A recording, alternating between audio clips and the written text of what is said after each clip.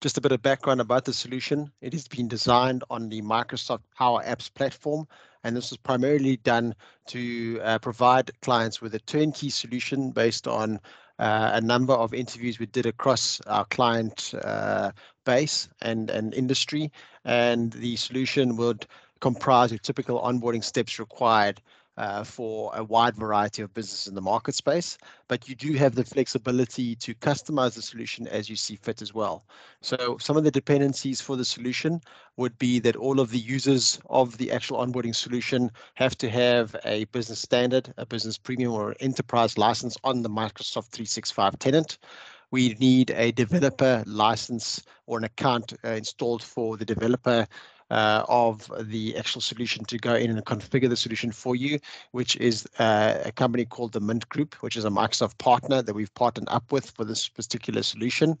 We would require a single Power Automate license that is used to drive all of and trigger all of the flows in the automate part of the solution. And then lastly, the solution comprises a jot form, which is the employee facing component of the solution, which is free for up to 100 submissions per month. So if I can flick across to the actual onboarding dashboard, which resides within your SharePoint environment, as you can see, very neat dashboard that basically holds all of the candidate details.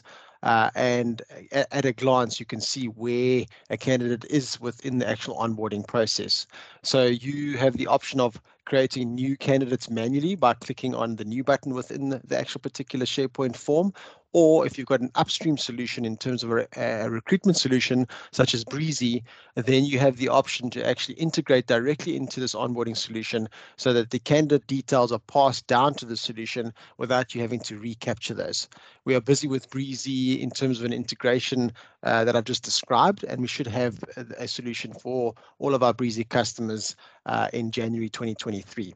So if you did have an upstream recruitment solution, for example, I'm just going to use a tool set here that allows me to mimic the actual feeding of that information down into our onboarding module. So for example, here, I should take an example that Max Verstappen, for example, has signed an offer to an offer letter, so to speak. And now we have dragged him into the hired pipeline within Breezy or marked him as hired, in which case Breezy is going to fire off these details into our onboarding solution and notify our HR administrators that Max now needs to be onboarded into our solution. So instead of manually capturing that information, you'll see over here, for example, that Max will automatically be pre-populated into the solution, pop up at the top of the list so that it highlights to HR which is the new candidate that has been sent down to us, and HR will also be notified via email as well.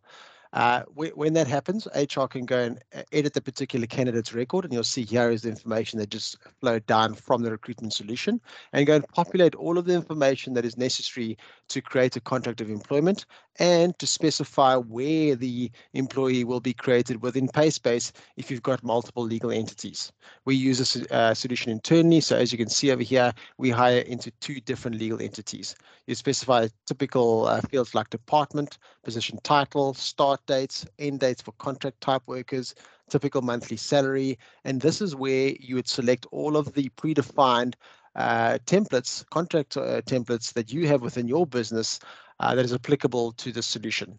So if you've got different flavors of employees that require different clauses within the employment contracts, this is where we would upload those, and these will be automatically created by the onboarding solution using a type of mail merge concept and sent to the employee in order to sign and send back to us. So once HR has completed this information and you've selected your appropriate template over here, the employee would then receive an email similar to this one, which is an example of one we've designed within PaySpace, where you have the option to go and customize the actual text as you see in this email to suit your environment. So within PaySpace, we require employees to fill out a number of forms. For example, we do background checks on all our employees.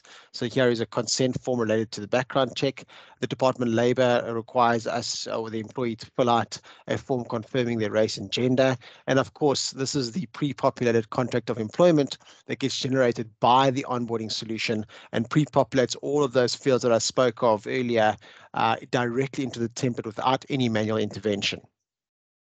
So the employee would then once they've sort of gathered all of the information specified in the actual email. So as you can see over here, we start preparing them to just get together the information highlighted here.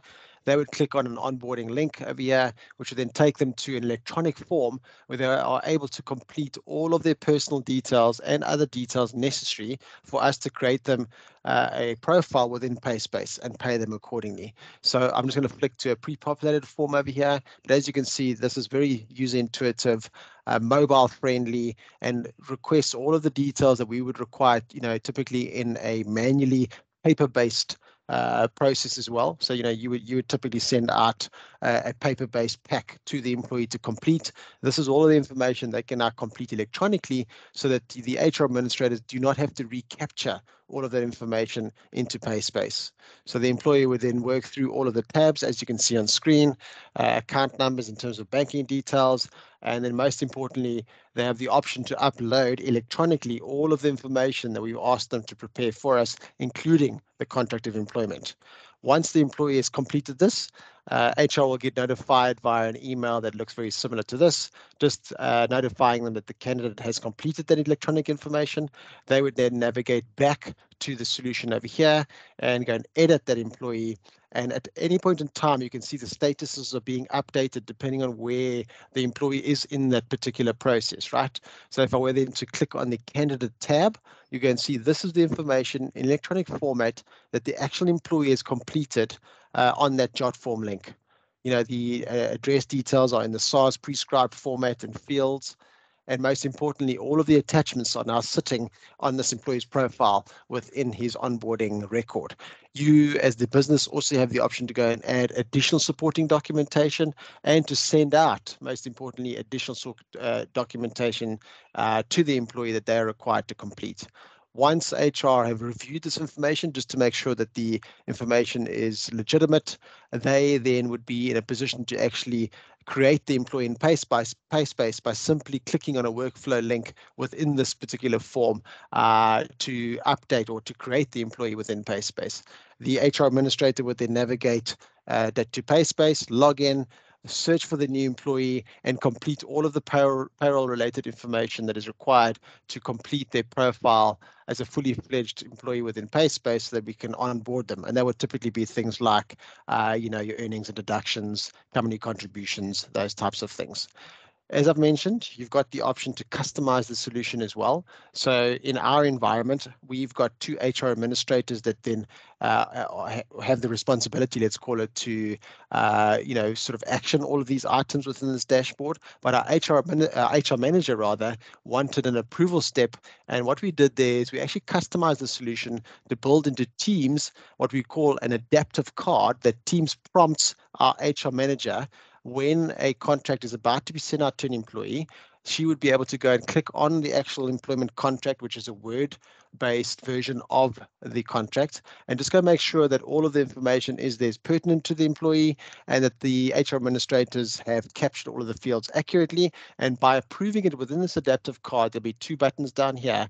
The process will continue. So you've got this option to customize it to your needs. You've also got the option to actually build out certain notifications to responsible areas like IT to provision, for example, an AD login or a laptop, or security for an access card to a particular office park or building. So that is it in a nutshell. If you've got any questions, please feel free to reach out to our sales team, and they'll be more than happy to help you. Thank you so much.